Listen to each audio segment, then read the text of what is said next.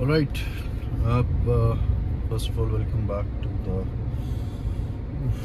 this vlog channel. जो भी आज डेट है, क्या डेट है आज guys? June 5th और today is Monday और अभी फ़िलहाल मैं घर से निकल चुका हूँ after having my breakfast to my stupid college. So college में क्या काम है, बेसिकली अगले 2 months की इंटर्नशिप है, उसके लिए ऑफ़र लेटर मेरे को सबमिट करना है, वहाँ से कुछ और मिलेगा, फिर उसको जाके जिधर मैं इंटर्नशिप कर रहा हूँ वहाँ पे सबमिट करना है।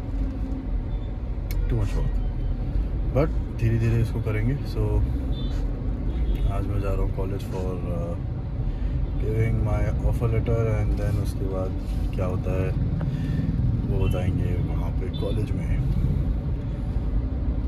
सो आज मंडे है, एज वेरी क्लियर पहले भी कि मंडे को मेरे जाते हैं check ins to my coach. सो आज भी गया मेरा check in, coach said it's time we hop on the prep for amateur Olympia. सो अब हमारे पास एक लास्ट मंथ है, like month and 10 days for our bulk push. आज आ गया है हमारे पास नया डाइट प्लान आ गया है एंड नया वर्कआउट प्लान आ गया है। सो मंडे को चेस्ट की जगह we will be doing quartz and क्या है, बाइसेप। सो आज हम लोग करेंगे quartz and bicep. Then I guess कल है chest and delts. Basically we are trying to hit every body part other than chest 2 times a week, especially back. I'm pretty excited about this workout routine. Let's see कैसा हमारी body इस चीज़ को लेके react करती है। And the thing is that I have to keep in mind is very simple. Go till failure. Final set तो आपका बस straight up till failure रहेगा। And we have to give it our all. Either live or die, ये वाला scene करना पड़ेगा, you know, और just like how Dorian said, blood and guts. Yeah. So let's see कैसा रहता है आज का फर्स्ट वर्कआउट। फिलहाल कॉलेज का काम निपटा के घर पहुंचूँ ताकि I can have my other meal. So meals में क्या चेंजेस आए हैं? वेल, राइस जहाँ पे 350 था वो 380 हो गया, जहाँ 300 था वो 350 हो गया। एंड ब्रेकफास्ट में ओट्स जो है वो 100 grams थे, अब 120 grams हो गए हैं। एंड वॉलनट्स की जगह पे हम लोग यूज़ करने वाले हैं resins. So that's the change. Chicken का amount is same. I am open to fish, so fish खाने के लिए भी हमको देखना पड़ेगा, but there is one shake with milk, तो उसका देखना पड़ेगा कि कैसे उसको और फिश को इनकॉर्पोरेट करा जाए in the same day. But मैं फटाफट से ये काम निपटाता हूँ and then I guess I will see you guys before और आफ्टर माय सेकंड मील, ठीक है। एंड मैं स्लीप पे लो रन कर रहा हूँ, like I only have what about 5 hours of sleep, but it's okay, ठीक है। We will get through our day today. And जो ये ज़्यादा हॉर्न बजाते हैं लोग, उनको समझ जाओ। चलिए मैं आपको कैच करता हूँ after my second meal and probably while I am on my way to the gym. So over and out. मैं घर आ चुका हूँ, कॉलेज का काम ख़त्म हो गया। सो आज से college, right. Here is a meal, the updated meal. As you can see rice की मात्रा बढ़ गई है and chicken is the same. सो अभी मैं ये मील खाऊंगा, then I think I will take a little nap and then उठ के फिर एक और मील लेंगे, जो मील मैं पहले तैयार कर चुका हूँ, राइट। सो फटाफट ये खाना खाता हूँ, वो कुछ देखता हूँ, टीवी में मस्त लगाता हूँ and I will catch you guys. अब पक्की बात, I will catch you guys when I am on my way to gym. Alright guys, सो अब मैं अपने जिम के रास्ते में हूँ एंड आई नो अभी लाइट नहीं आ रही, but I am just a little bit शाय कि रेड लाइट पे खड़ा हूँ, तो इसलिए मैंने अभी गाड़ियों की जो लाइट होती है, गाड़ी की लाइट है, वो नहीं जलाई है। But I guess you can see मी थोड़ा बहुत I don't know, can you guys? या you can. Alright, so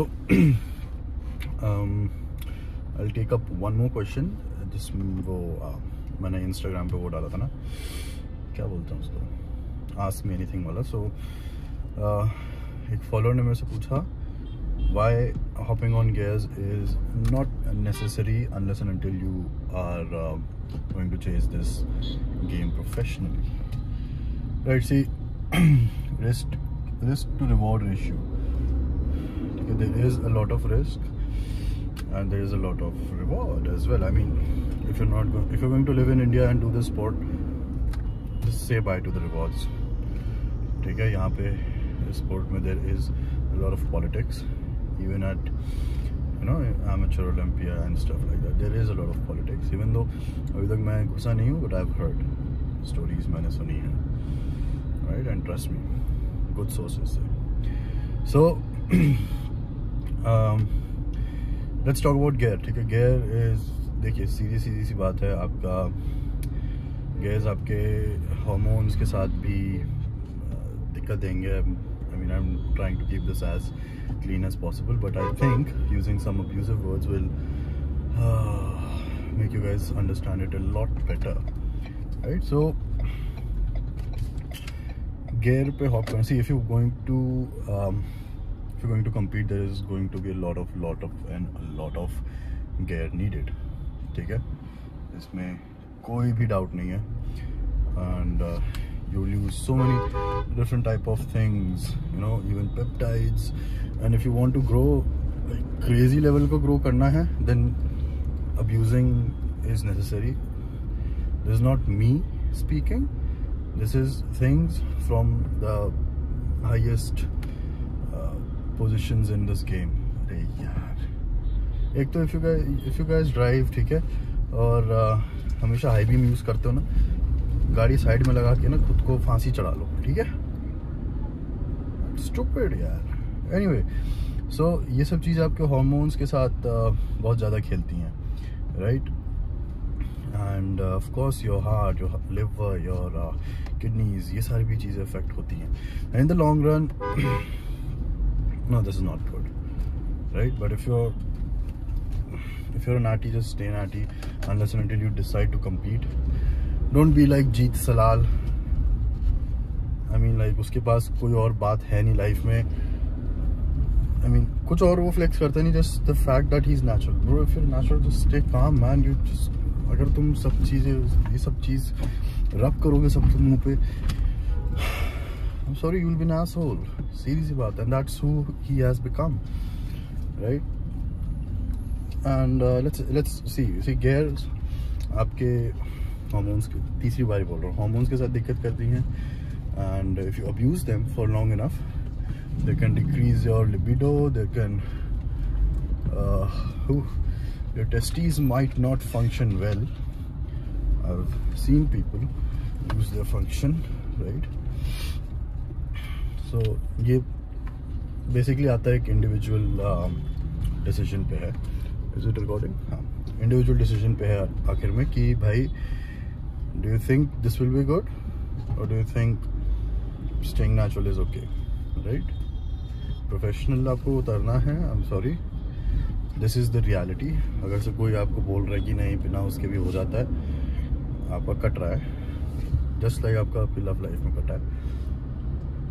So don't believe anything like that. जितने भी आपकी influencers वगैरह, they are on stuff, they are on droids, they are on gear, सामान चला रहे हैं, right? बाहर के हों, इंडिया के भी बहुत सारे हैं जो I don't know why उन लोगों को दिक्कत है ये एक्सेप्ट करने में कि if they are using or not. आप प्रोफेशनल स्टेज पे चढ़ने जा रहे हो डार्लिंग, आप यूज़ कर रहे हो. इंडिया में मेरे ख्याल से कोई भी ऐसा इंसान है जिसके पास प्राइम जेनेटिक्स है कि उसको ज़रूरत ही ना पड़ी हो, राइट? प्राइम जेनेटिक्स का example is Ronnie Coleman, कियोन Pearson, जिसने ओलंपिया के स्टेज पे जाते जाते भी सामान यूज़ नहीं किया था, unless and until now that he is going for 2-on-2 and stuff, तब वो सामान यूज़ कर रहा है. you're not born with this. The thing is कि आपको भी realize करना है if you have the genetic potential to grow and to pack on lots of muscle, right? Still be able to function well, and कि आप symmetrical देखते हो कि नहीं. For me, I'm not boasting, right? मुँह में मिट्ठू नहीं हो रहा हूँ, but thankfully I've got good genetics, and that is one of the reasons why मैंने decide किया कि you know what, I'm just gonna go ahead and do it professionally. Simple सी बात है, right? So if you want to stay healthy, don't hop on gas. Just don't. Even using them in micro dosages will affect your health. But आजकल फिर वो भी है TRT का जो fashion चला है. I mean, these are like very low dosages. मैं इसके बारे में ज़्यादा पढ़ा नहीं, बट बेसिकली आपका उम्र के साथ टेस्ट लेवल कम होता है. So it helps with that कि आपका टेस्ट लेवल नॉर्मल रेंजेस में रहे, and you can lead a nice happy life even if you are 30, 40, 50 और whatever your age is, right? India में भी नहीं आया, बट आई थिंक आ जाएगा बहुत जल्द. एनीवे, सुबह से लेके मेरे को शाम तक मैं अभी तक बहुत ज़्यादा भूख लग रही थी, तो मैं 4 मील्स खा चुका हूँ अभी तक. एंड नाउ जिम की तरफ हूँ, legs and biceps and carbs and cardio. आज सुबह मैंने कार्डियो नहीं किया, सो मैं फटाक से जिम पहुँचता हूँ, एंड देन आई थिंक इसके बाद सारी वर्कआउट क्लिप्स होंगी. आई एम सो सॉरी, ये इतना लंबा मैंने बीच में बोल दिया, बट आई होप थोड़ी चीज़ें क्लियर हुई हो. नहीं हुई हो तब भी बताना, I will try to clear it up more in the next vlog. So I will see you guys at the gym.